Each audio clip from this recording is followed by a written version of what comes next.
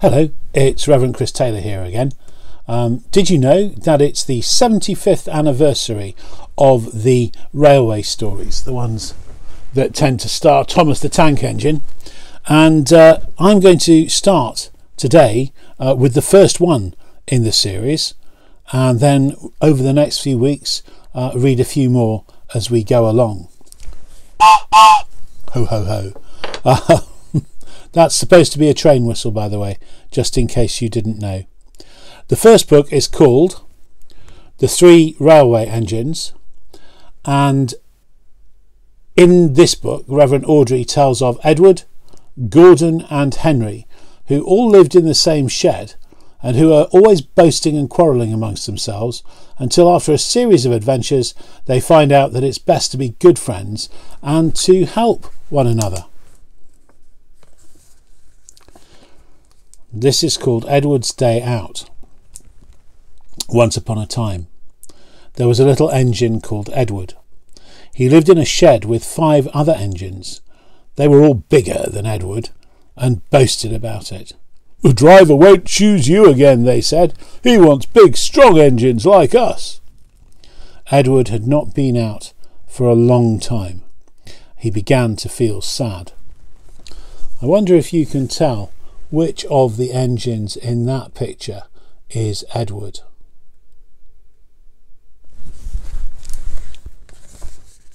Just then the driver and fireman came along to start work. The driver looked at Edward. "Why are you sad?" he asked. "Would you like to come out today?" "Yes, please," said Edward. So the fireman lit the fire and made a nice lot of steam.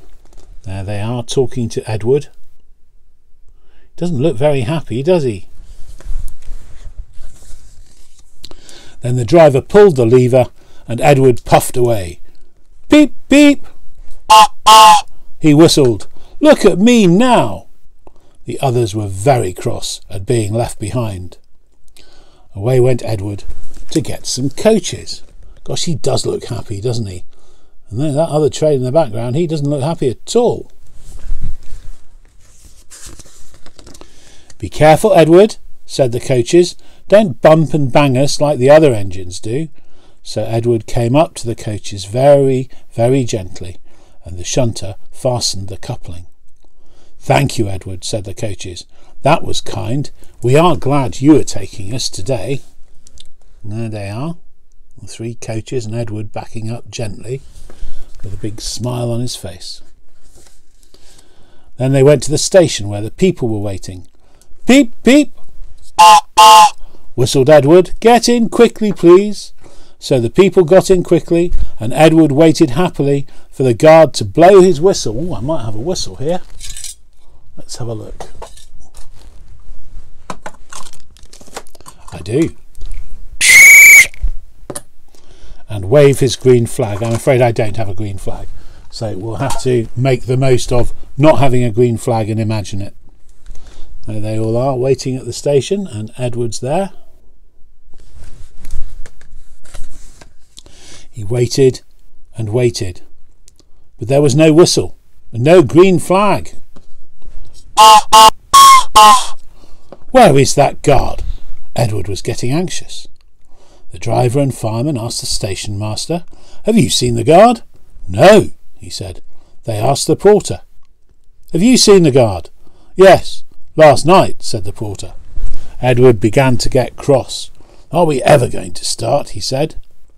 Just then a little boy shouted, "Here he comes!" And there the guard was, running down the hill with his flags in one hand and a sandwich in the other. Can you see the guard running down the hill?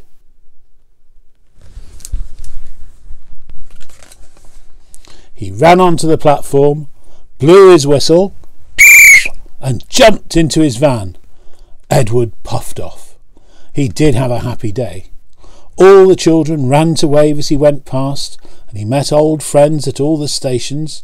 He worked so hard that the driver promised to take him out again next day. "I'm going out again tomorrow," he told the other engines that night in the shed. "What do you think of that?" But he didn't hear what they thought, for he was so tired and happy that he fell asleep at once. There he is on his busy day, people waving to him. He does look happy.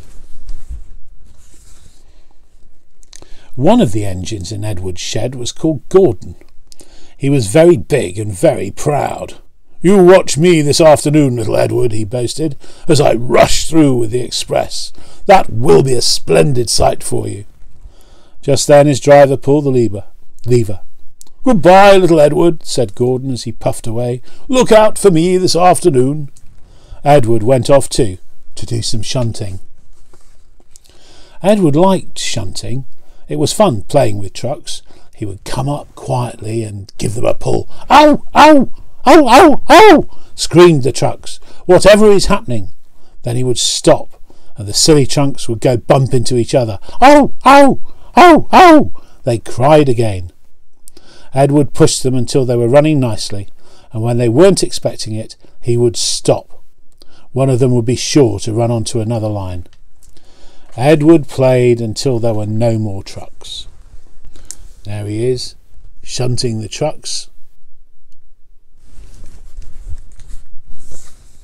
Then he stopped to rest. Presently he heard a whistle.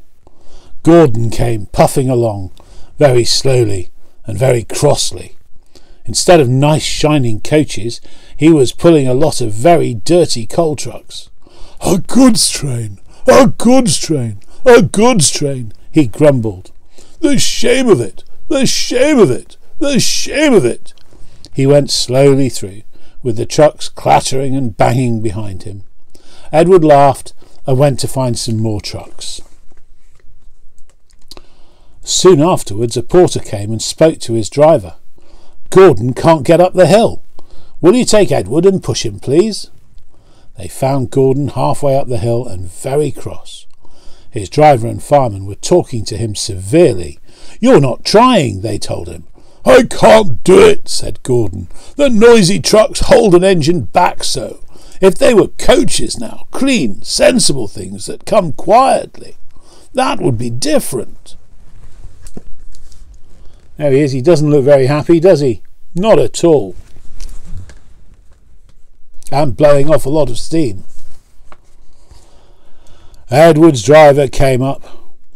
"We've come to push," he said. "No use at all," said Gordon. "You wait and see," said Edward's driver. They brought the train back to the bottom of the hill. Edward came up behind the brake van, ready to push. "Beep, beep, I'm ready," said Edward. "Poop, poop, no good," grumbled Gordon. The guard blew his whistle, and they pulled and pushed as hard as they could. There's Edward, backing up behind the train, pushing away. "I can't do it! I can't do it! I can't do it!" puffed Gordon. "I will do it! I will do it! I will do it!" puffed Edward. "I can't do it! I will do it! I can't do it! I will do it! I can't do it! I will do it!" They puffed together. Edward pushed and puffed and puffed and pushed as hard as ever he could, and almost before he realised it, Gordon found himself at the top of the hill. "I've done it! I've done it! I've done it!" he said proudly, and forgot all about Edward pushing behind. He didn't wait to say thank you, but ran on so fast that he passed 2 stations before his driver could make him stop. Edward had pushed so hard that when he got to the top he was out of breath. Gordon ran on so fast that Edward was left behind. The guard waved and waved, but Edward couldn't catch up. He ran on to the next station, and there the driver and fireman said they were very pleased with him. The fireman gave him a nice long drink of water, and the driver said, "I'll get out my paint tomorrow and give you a beautiful new coat of blue with red stripes. Then you'll be the smartest engine in the shed." There he is, having a drink of water from the water tower.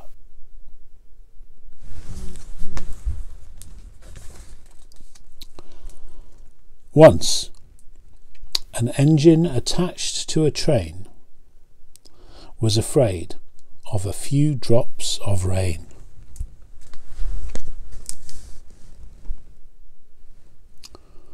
This is another story about one of the engines in James's shed.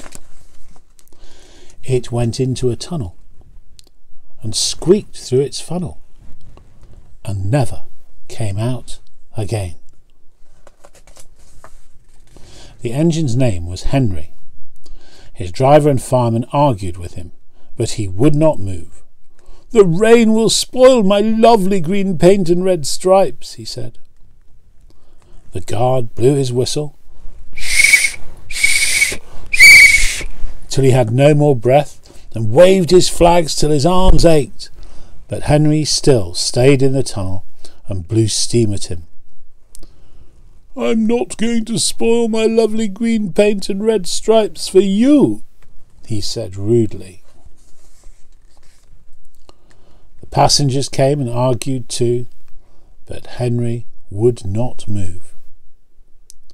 A fat director who was on the train told the guard to get a rope. "We'll pull you out," he said. But Henry only blew steam at him and made him wet. They hooked the rope on and all pulled except the fat director.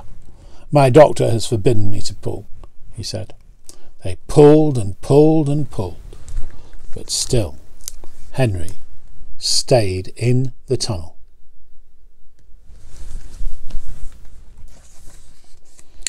Then they tried pushing him from the other end. The fat director said, "1, 2, 3, push," but did not help. "My doctor has forbidden me to push," he said. They pushed and pushed and pushed, but still Henry stayed in the tunnel. At last another train came. The guard waved his red flag and stopped it. The 2 engine drivers, the 2 firemen, and the 2 guards went and argued with Henry. "Look, it's stopped raining," they said. "Yes, but it'll begin again soon," said Henry. "And what would become of my green paint with red stripes then?" So they brought the other engine up, and it pushed and puffed and puffed and pushed as hard as ever it could. But still Henry stayed in the tunnel. There's a red engine pushing hard. So they gave it up. They told Henry, "We shall leave you there for always and always and always." They took up the old rails, built a wall in front of him, and cut a new tunnel. Now Henry can't get out, and he watches the train rushing through the new tunnel. He's very sad, because no one will ever see his lovely green paint with red stripes again. But I think he deserved it, don't you?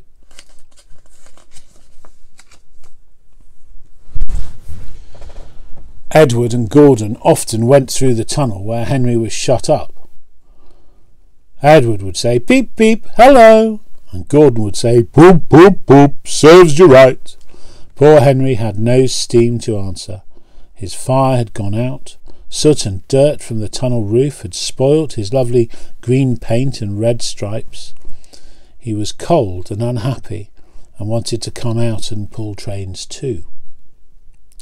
Gordon always pulled the express. He was proud of being the only engine strong enough to do it.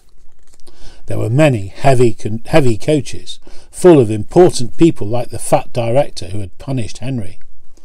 Gordon was seeing how fast he could go. "Hurry, hurry, hurry," he panted. "Trickety-trock, trickety-trock, trickety-trock," said the coaches. Gordon could see Henry's tunnel in front. In a minute, he thought, I'll poop, poop, poop at Henry and rush through and out into the open again. Closer and closer he came. He was almost there when crack! He was in a cloud of steam and going slower and slower. His driver stopped the train. "What has happened to me?" asked Gordon. "I feel so weak." "You've burst your safety valve," said the driver. "You can't pull the train any more." "Oh dear," said Gordon. "We were going so nicely too. Look at Henry laughing at me." Gordon made a face at Henry and blew smoke at him. Everybody got out and came to see Gordon. "Humph," said the fat director. I never liked these big engines, always going wrong. Send for another engine at once.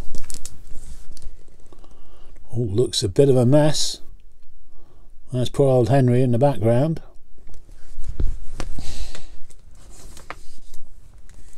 While the guard went to find one, they uncoupled Gordon and ran him on a siding out of the way.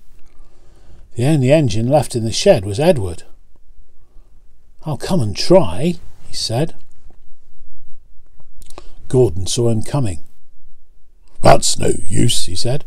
"Edward can't pull the train." Edward puffed and pulled and pulled and puffed, but he couldn't move the heavy coaches. "I told you," said Gordon rudely. "Why not let Henry try?" "Yes," said the fat director, "I will." "Will you help pull this train, Henry?" he asked. "Yes," said Henry at once. So Gordon's driver and fireman lit his fire. Some plate layers broke down the wall and put back the rails, and when he had steam up, Henry puffed out. He was dirty. His boiler was black and he was covered with cobwebs. "Oh, I'm so stiff! Oh, I'm so stiff!" he groaned.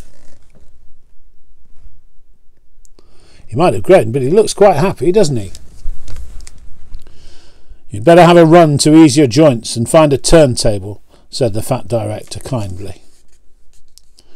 Henry came back, feeling better, and they put him in front. "Beep, beep," said Edward. "I'm ready." "Beep, beep, beep," said Henry. "So am I." "Pull hard, pull hard, pull hard," puffed Edward. "We'll do it, we'll do it, we'll do it," puffed Henry. "Pull hard, we'll do it, pull hard, we'll do it, pull hard, we'll do it." They puffed together. The heavy coaches jerked and began to move, slowly at first, then faster and faster. "We've done it together, we've done it together, we've done it together," said Edward and Henry. "You've done it! Hooray! You've done it! Hooray! You've done it! Hooray!" sang the coaches. All the passengers were excited. The fat director leaned out of the window to wave to Edward and Henry, but the train was going so fast that his hat blew off into a field where a goat ate it for his tea. Can you see? There's a goat. There's a subtle line where the hat blew.